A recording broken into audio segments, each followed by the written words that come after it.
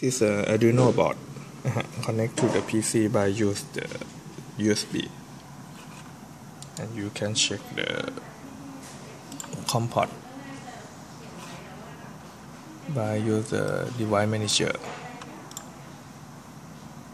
You will see the COM port Arduino Uno on the COM9. Okay,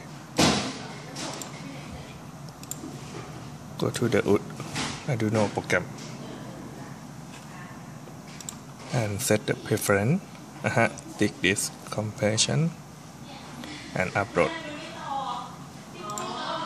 and set to serial port to COM9 to connect to the Arduino disk. Open the source code. Okay, maybe I test by use the temperature source code. Select all, copy,